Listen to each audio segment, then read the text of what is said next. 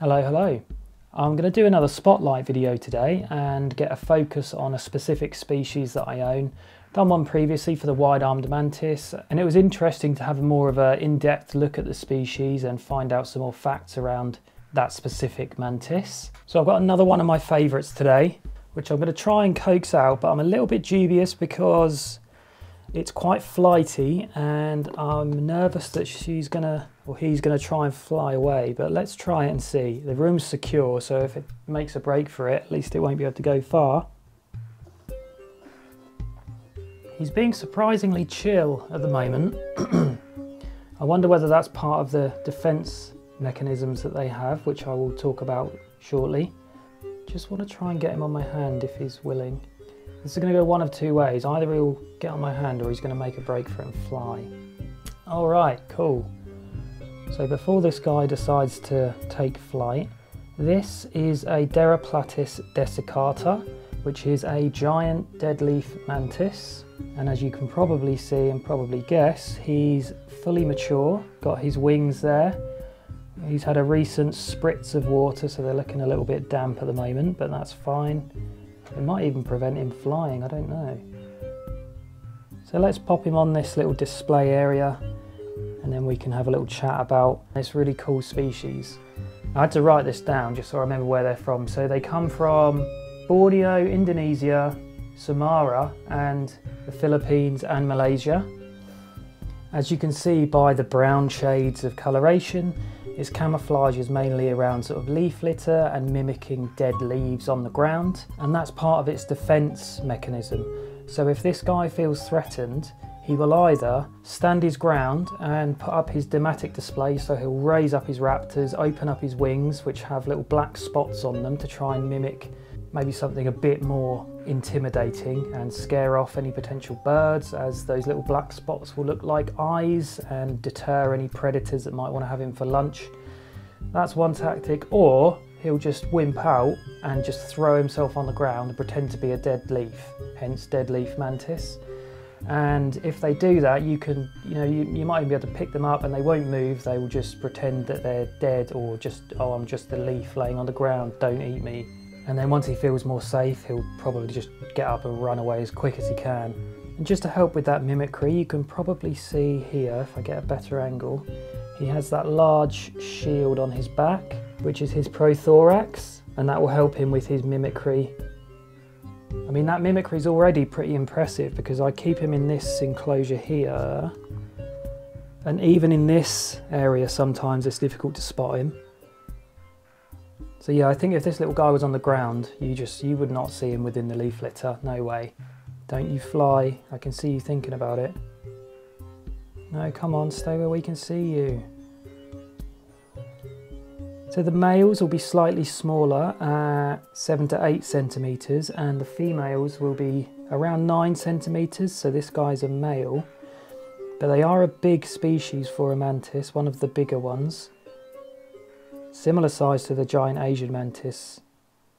You can keep them from around 26 degrees centigrade, or slightly higher if you prefer. I always tend to go on the lower end for all of my mantids because it does then prolong their life slightly, as they'll have a slower metabolism and they'll grow a little bit slower and then they won't reach maturity quite as fast. Come here, you. It's very sneaky, but... So this guy's fairly chilled at the moment, but they can be rather skittish at times. I've had it before where I've tried to get him out and he has been very flighty, not in the sense of flying. I haven't actually seen him fly yet, but you know, darting around the cage and trying to get away, which thankfully he's not doing today. He's just quite content to come out and show off.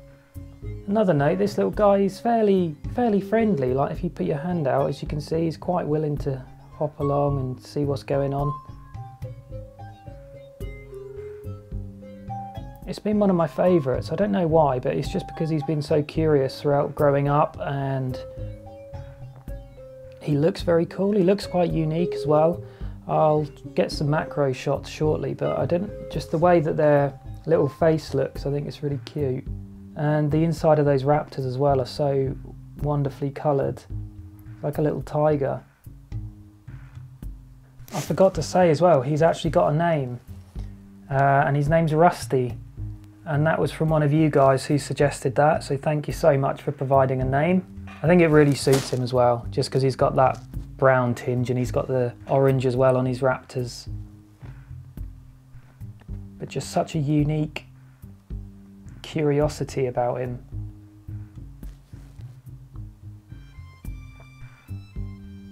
Humidity for these guys is between 50 and 80%, so fairly humid. I tend to spray his enclosure a couple of times a week and that does the job. He's obviously grown here to a healthy size and never had any issues with him at all. Interestingly, if you see his prothorax, it's fairly rounded, whereas the females will have more of a sharper curve on each side. Come here, Rusty, you're getting away a bit too far there, mate. Just due to the humidity requirements and the additional heat, he's kind of seen as an intermediate species, but I've never had any problems. He's just been a real pleasure to keep. As per most of my mantids, he has a diet of bluebottle flies now that he's reached maturity, sort of the biggest flies you can get. And sometimes I supplement that with something a bit different, like mealworms and the occasional locust, which I'll give him today. Let's set him down and then we'll see if we can get some feeding action out of him. I've got a locust ready to go, so providing he's hungry, we should get to see him take one of those down. Let's give it a go. Right, hop on there for me, Rusty, and we'll grab you some din-dins. Don't fly anywhere. Behave. Wow, there he goes.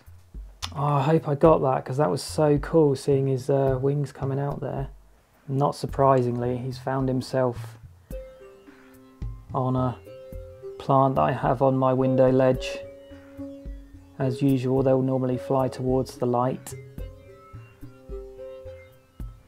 Well, you sit there and we'll get you a locust. I'd love to be able to have just a wild mantis in the house. So I remember when I was really young, my dad used to work with plants and something got imported and it had a locust on it and he brought it home and I found it so fascinating, just this huge locust.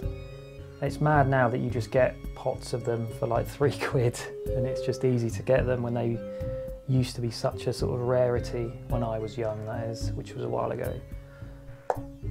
Right, Mr. Rusty, are you going to have this tasty treat? Or are you going to fly away again? What do you think of this? Oh.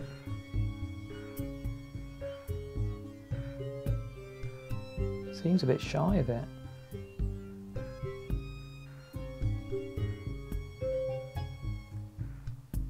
Oh, maybe he's not hungry. No, I don't think he's interested. Alright, we won't pressure him too much. I don't think he's hungry. We'll try a blue bottle and see if that piques his interest anymore. What about this? Does that look better? He did not like that. Get it out of my face, it stinks. You're going to be picky today, are you? Alright, well that's it for today from me and Rusty. Hope you enjoyed the little spotlight and having a look at this guy in a bit more depth. I'd definitely recommend this species again. I mean, I'm going to say that about all of the mantids I've got because they've all got their own unique characteristic that makes them kind of stand out. But as far as mantids go, he's got so much character and he's really been really handleable, especially all the way up to adulthood. Obviously when they've got wings, you have to be a little bit careful, but he's just been a joy to keep so far. So hopefully now he's an adult, we'll still have him for a few more months. But I hope you enjoyed the video. I usually post about twice a week, so if you like this kind of content, consider subscribing. Until next time, stay safe and I'll see you on the next one.